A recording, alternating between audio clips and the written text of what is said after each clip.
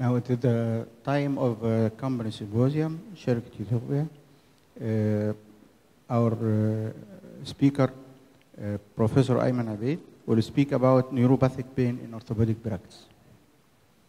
Thank you, Mr. Chairman, ladies and gentlemen. Well, I've been asked by one of our sponsors to cover the topic of neuropathic pain in orthopedic patients. And this is obviously one of the topics that is very controversial. There is a big demand on looking at how to manage pain in orthopedic patients in general, especially that if we look at our practice, and this is the general kind of view, patients are coming to orthopedic surgeons in the majority of the time. The elective patients are coming because of pain.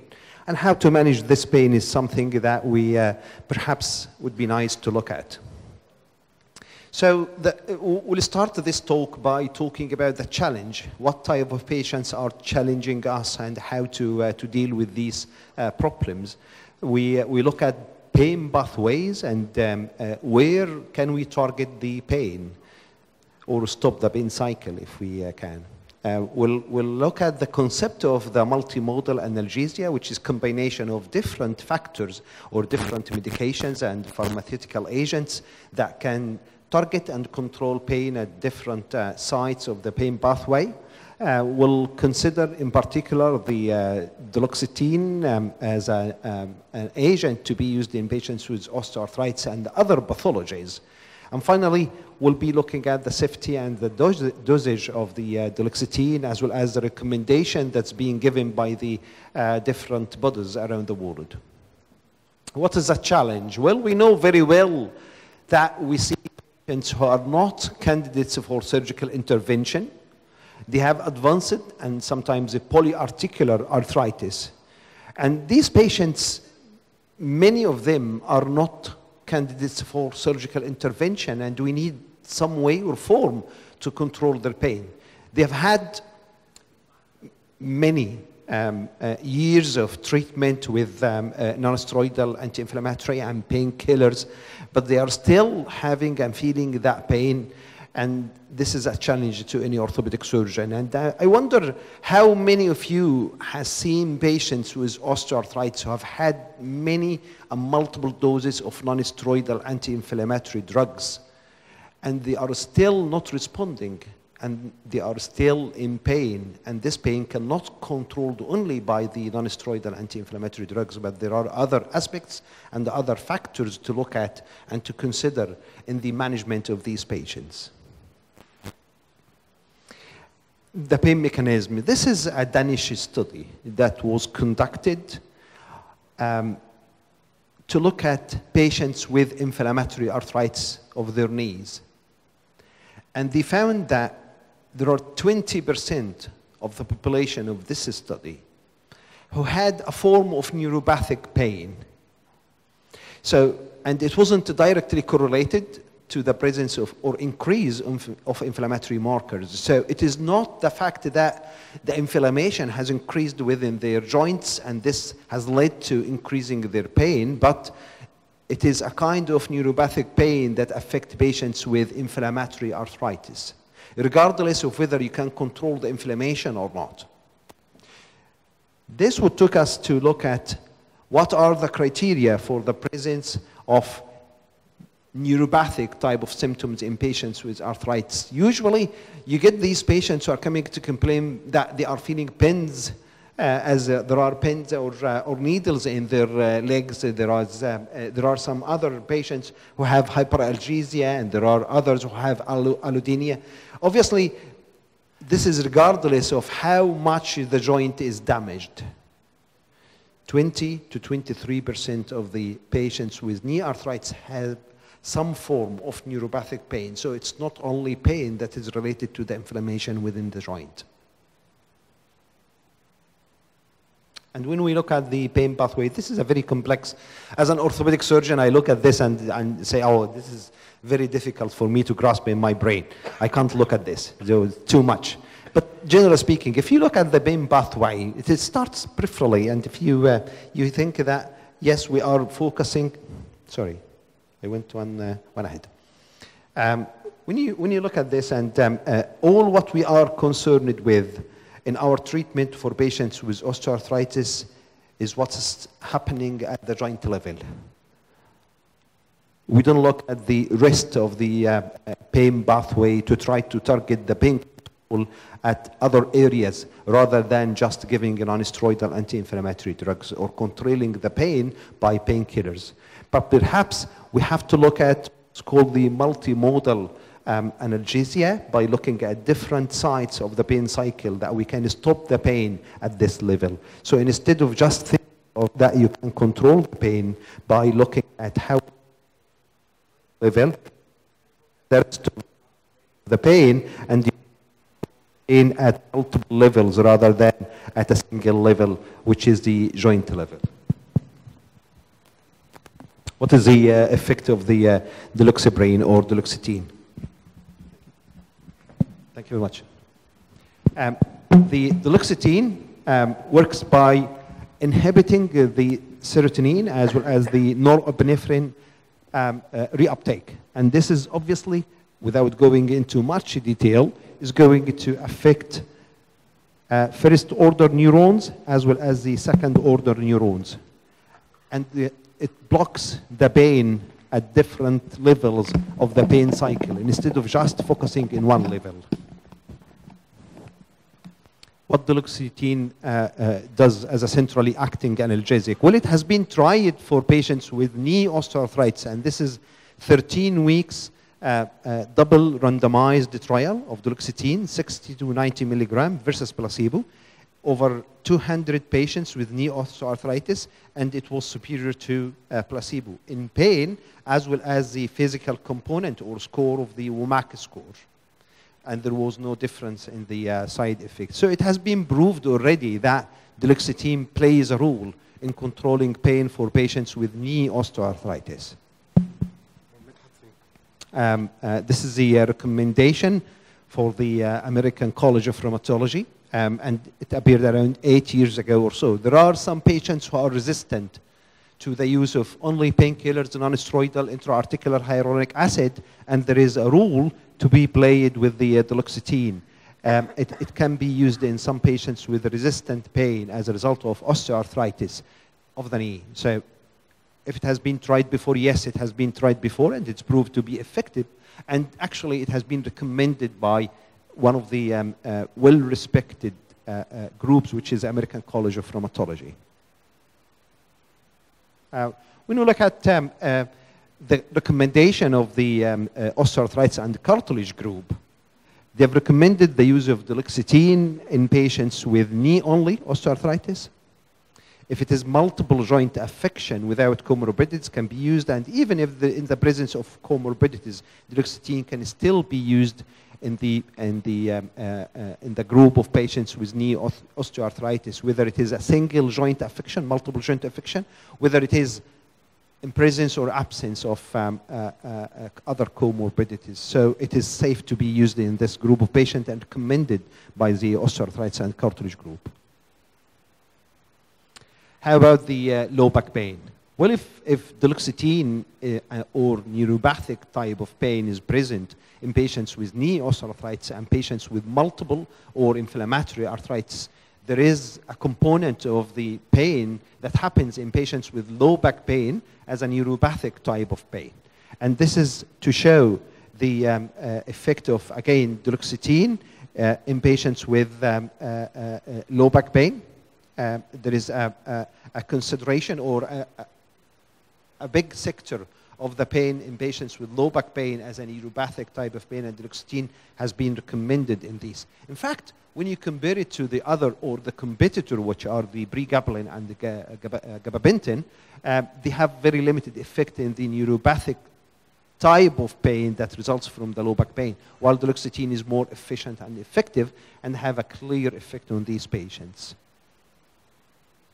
Again, in a systematic pharmacological therapy for the low back pain, duloxetine has been shown to have a moderate effect, while the pregabalin have insufficient evidence to support the use of pregabalin in low back pain. Let's look at the NICE guideline for neuropathic pain. If we are talking about patients with osteoarthritis, patients with low back pain, and there is another group of patients who have neuropathic type of pain with peripheral neuropathy or another pathology that results in neuropathic pain. Again, duloxetine has been recommended by the NICE. We know that the NICE is the National Institute of Clinical Excellence in the UK, and this is, has been recommended again along with other type of medications for patients with neuropathic pain or peripheral neuropathy. I mean, if, having said that, we know now that it has a role to play in patients with osteoarthritis, low back pain, as well as neuropathic pain, and it is FDA approved for the use in this group of patients. Low back pain as well as osteoarthritis, you can find the duloxetine is recommended by the FDA or approved by the FDA to be used in the three group of patients: patients with osteoarthritis, patients with low back pain, as well as patients with neuropathic type of pain or peripheral neuropathy. While in comparison, the other competitors of this drug, which are the pregabalin and gabapentin, can only be used in patients with peripheral neuropathy, but are not recommended to be used in patients with low back pain and osteoarthritis like the duloxetine. How about dose adjustment and the suitability to use with these patients with multiple comorbidities? Duloxetine doesn't need to have a dose adjustment for the elderly population. And as you can see here, it's only not recommended in patients with severe renal impairment with a creatinine clearance less than 30 milli per minute. While the pregabalin and gabapentin are not recommended for the elderly population who may have renal disorders. And for sure, all the groups or all the medications are not recommended for patients with renal or severe renal affection of creatinine clearance less than 30. So when we compare the duloxetine to the other competitors, pregabalin and gabapentin, we find out that it is FDA approved and recommended by multiple bodies around the world, the NICE group as well as the American College of Rheumatology. It has a rapid onset that starts after 1 week in comparison to the other, which is a minimum of 14 days or 13 days. It doesn't need dose adjustment for patients with mild renal impairment or for the elderly population, while the other group shouldn't be used in elderly population above 65 and in patients with renal creatinine clearance less than 60 ml per minute. The dose compliance, duloxetine is taken once daily, while the others you need to take multiple doses and need titration and increasing the dose over time. On long-term use, it's safe to be used for long-term, while the others only for 5 months, and there is no risk of addiction with duloxetine when compared to the pregabalin and gabapentin. So in all aspects, the duloxetine is recommended for patients with, or can be used for patients with osteoarthritis, low back pain, as well as neuropathic pain, while there are a question mark on the use of the competitors on these groups. Finally, as a take-home message, duloxetine has a role in patients with osteoarthritis, low back pain, and neuropathic pain. It has rapid action, and it is very easy for patients to comply with, a single dose per day. It doesn't need adjustment in the elderly of the dose for the elderly population, and but it is not recommended in patients with severe renal impairment with creatinine clearance less than 30 ml per minute, and can be used on the long term without risk of addiction. And thank you very much for your attention. If you have any question, I'll be delighted to answer. Shukran, Dr. Ayman. Just 5 minutes for discussion. Any question for Professor Ebied? Ayman, do you use duloxetine as a regimen for post-operative analgesia in major joint operations? It can be used. I mean, in general, you know, to control pain as a multimodal analgesia or prophylactic analgesia we talk about, there are multiple sites of pain to stop the pain cycle at. So perhaps for a knee replacement, for example, you can perform pre-operatively dexamethasone with the induction of anesthesia can be given as a single shoot. The local infiltration intraoperatively in the gutters and the posterior capsule of lidocaine. Along, obviously, this is usually a cocktail. So it is lidocaine with antibiotics and corticosteroids as well. So it's a cocktail of injection into the gutters and the posterior capsule. Wait. Do you use steroids local as a regimen for? Not a regimen. I give it intramuscular only. Intramuscular. Not Yes. But it is usually a cocktail of local anesthetic along with antibiotic that's injected into the joint. In addition to epidural analgesia, as well as the duloxetine or the type of duloxetine that you are going to give at night time for these patients. If you follow that protocol, in fact, this has been shown to affect not only the post-operative pain, but the longer-term outcome in terms of functional outcome in the longer term. So controlling pain at the time of the operation is something that we have to think of as a prophylactic treatment. We shouldn't wait for the patient to develop the pain and then we start giving him the painkillers.